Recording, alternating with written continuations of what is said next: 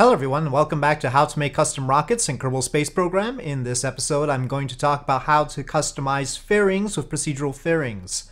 And basically there are two ways to tweak your procedural fairings. One is to have a unique color, like this one that I made for the black arrow. And you can see normally the procedural fairings do not come in red, but black arrow had a red fairing, so I made one. And the other thing you can do is actually create a completely new shape. Basically, the fairings and procedural fairings come in two shapes. There's this egg-shaped one, and then there is this conic-shaped one, right? And unfortunately, the conic-shaped one isn't as tall a cone as most rockets have the cone. And the egg-shaped one, well, it's probably the more useful of the two. But I noticed that there was a unique shape fairing thanks to MainSailor.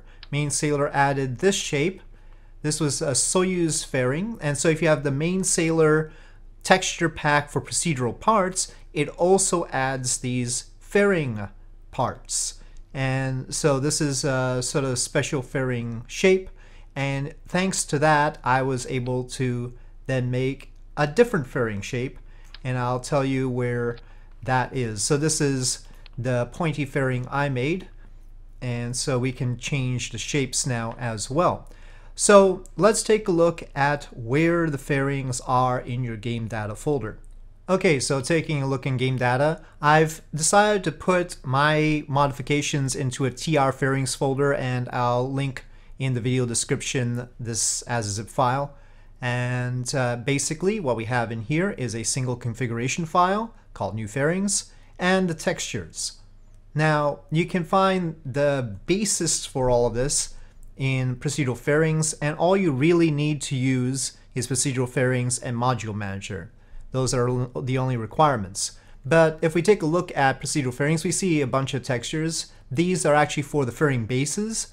So if you wanted to change the color of the fairing base, let's say you don't like the, we've got this grayish color. It's sort of stockish in a way. Let's say you wanted to change that. Well, you wouldn't use this. You would use some sort of image editing program, and you could take it in. And this goes for any texture files. Once you load it in here, and it's there we go. You can easily just change this as long as you don't want both versions. If you want both the original look and a new look, you're going to have to create a new part. But if you just wanted to change this look, let's say you wanted it to be just white, you could just change the brightness or hue. So you could just make it brighter and maybe up the contrast, or you could decrease the contrast, either way. And that'll avoid having to paint directly on it, because you don't want to generally paint directly on the texture files to modify them. Now, if brightness and contrast aren't enough for you as far as changing the color of this, that gets a little bit more involved. There are a few ways of doing that. One thing is just to create an overlay, new layer. Okay, and then flood it with the color that you want. And so I'm going to, let's go red on this. All right, we don't want that. So we want multiply, and now you have a reddish sort of texture. Some bits are a little bit too dark, so what you would want to do is maybe increase the brightness and adjust the contrast to suit exactly what shade you want where. But now you can have a red fairing base if you really wanted to, and that goes for any part. A lot of times I get the stock parts and just make them brighter so that it makes them white. For instance, like the Concorde nose, I had to take the stock part. It was stock extensions, I think, lack stock extensions, and it was gray. So I just wanted to bring it in and make it just white to match the rest of the Concorde. And so that sort of thing happens. And that works for any texture, including procedural fairings textures. So if we wanted to bring in this nuclear fuel one, okay, same deal. Bring it in, and sure enough, it's one of these grayish textures. and maybe you wanted to lighten it up or change its color, well, you can do that now and just bring it in and save it straight. Again, if you wanted to have multiple textures for a single part, that's something we'll have to cover some other time. Alright, but the texture file that we want to use isn't the one in the Procedural Fairings folder because it's a bit plain and not clear. The one I use is actually from MainSailor, and remember MainSailor created that new Soyuz fairing shape for us. And so MainSailor is a procedural parts texture pack, so you'll have to go to procedural parts to get it. But in fairings under white, I use this texture as a base, this fairing 1 white, because I liked the look of the MainSailor fairing textures more than the stock ones. Not the stock ones, but when I say stock, I mean procedural fairing normal ones. And they have a darker interior, so the right side is the interior, the left side is the exterior, you can see. And in the game, we can bring up what this fairing texture actually looks like. So it comes up as egg-shaped black procedural, white procedural. It's these. So it's just plain like this. It has little markings you can sort of see. And we can extend the size to, oops, make it a little bit clearer. But so I use this as a base and just sort of modify this in order to get my other ones. And the way I do that is just bring it in here, load it up. And if I wanted to paint this side, it's very simple. This is already a nice light color. I don't change the interior. I don't care about the interior. And again, just make a new layer. And let's say this time, I've got a lot of colors already. What color don't I have? I think I've got, I don't think I've got orange, actually. Maybe I don't have orange. Let's try orange. So I'm just going to fill this layer with orange. I've already selected this size. And again, we can just multiply, and so that we get the bottom textures that are distinctive to MainSailor. And that's that. You've got your new fairing color. And now we saved it. And I'm going to save it in my own texture folder to avoid confusion. So going to TR textures here, and we are going to make it a DDS file per normal. And we don't have to worry about orientation. Oh, sorry, this is the TR texture folder. I meant TR fairings.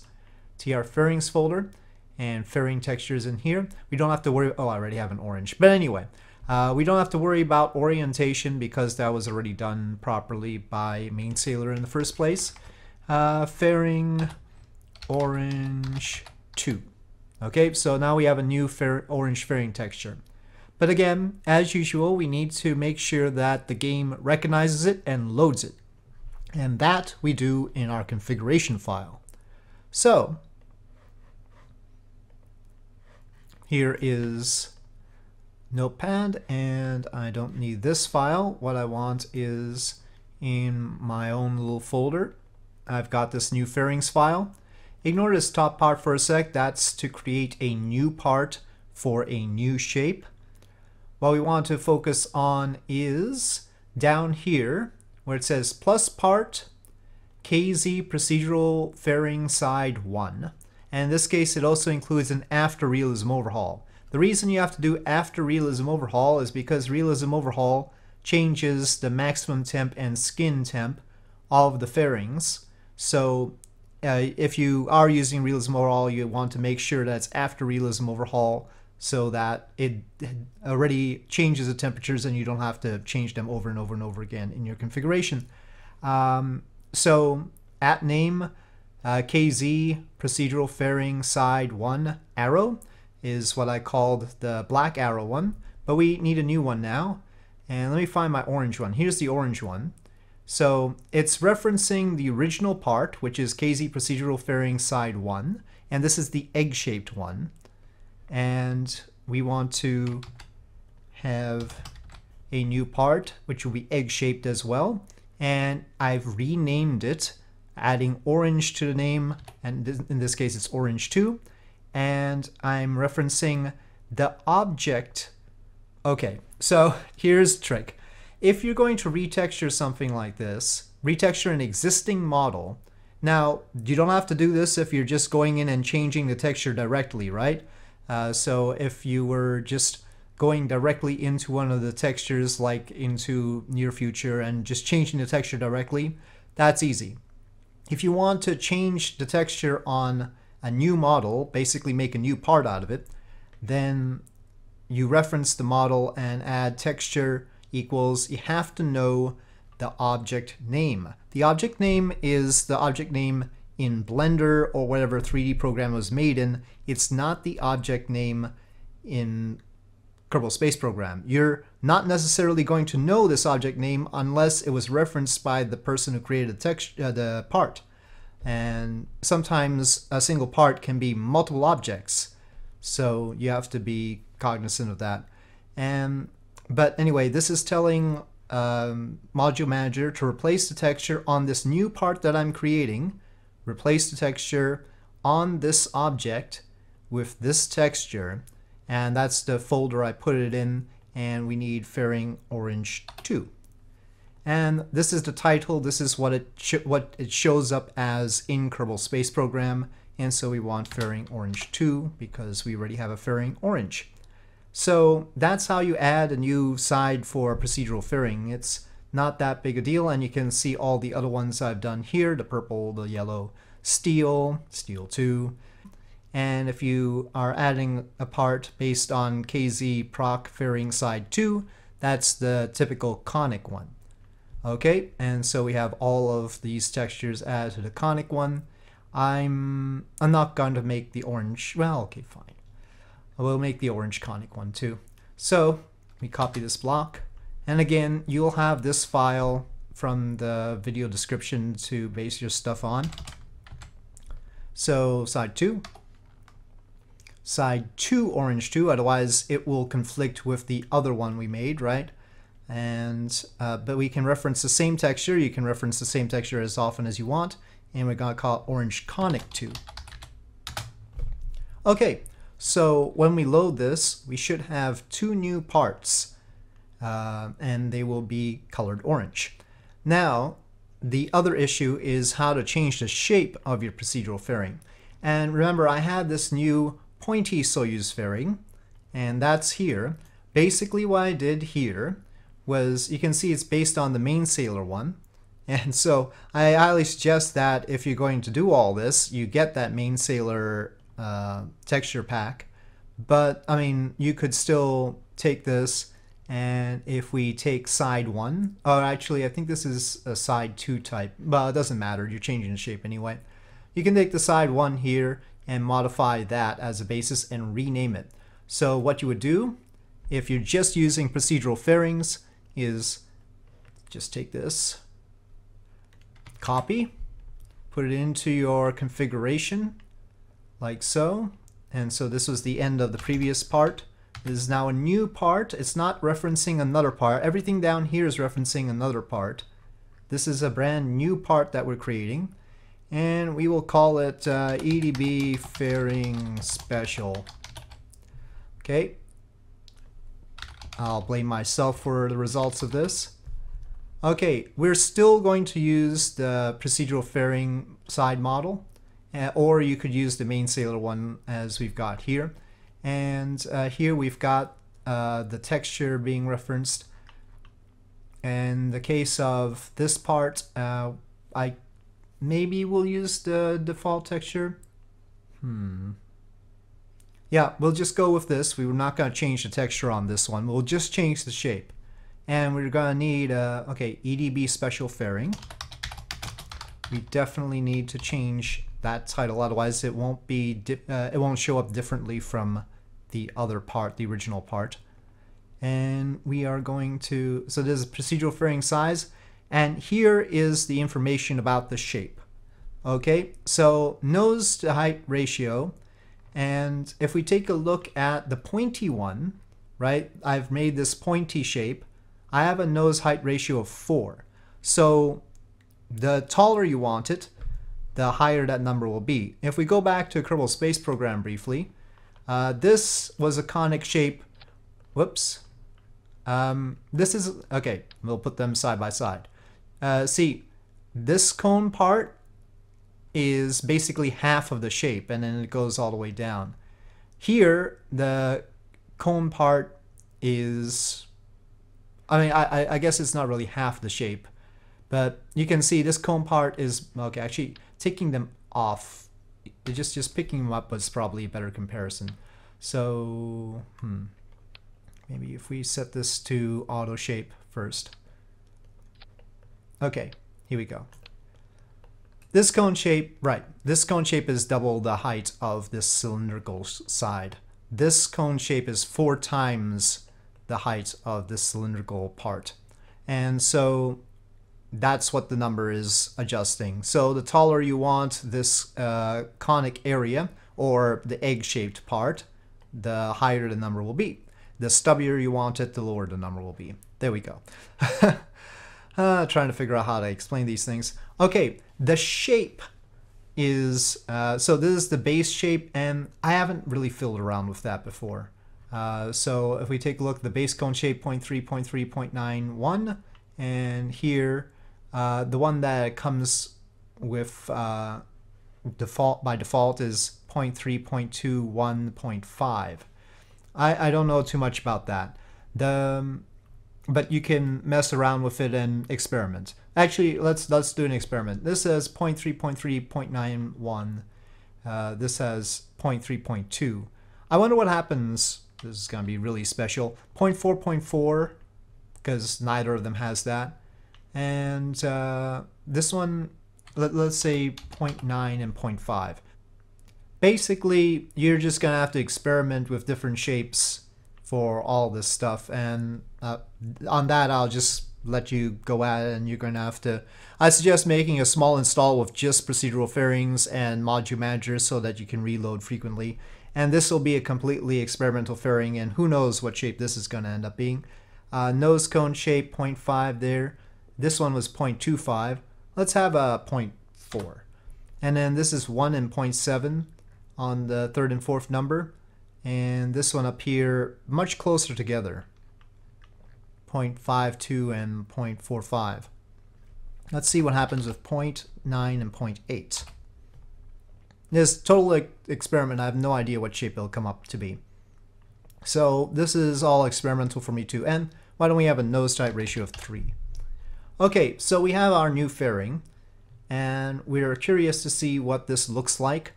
So we're going to save that, but there's one other point, and that's to deal with Realism Overhaul. Remember, Realism Overhaul modifies all the existing parts, and we're basically on these new textures building after the Realism Overhaul has changed those parts.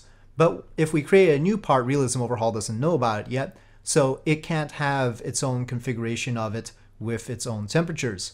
So to make sure that our new special part has a proper Realism Overhaul configuration, we need to make sure its name is referenced in this sort of block where it says @part, new part name, for Realism Overhaul, RSS config true, title, payload fairing, EDB special.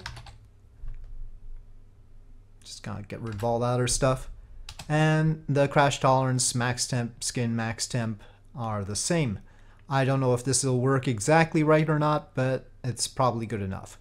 So we're going to save. It used to be that I would go directly into the Realism Overhaul folder and add the stuff directly to it in fear that it wouldn't load it properly otherwise. So in Realism Overhaul, RO recommended mods, and procedurals, we have procedural parts, configurations, and textures, so and fairings. So I modified this file and added textures in here, as you can see.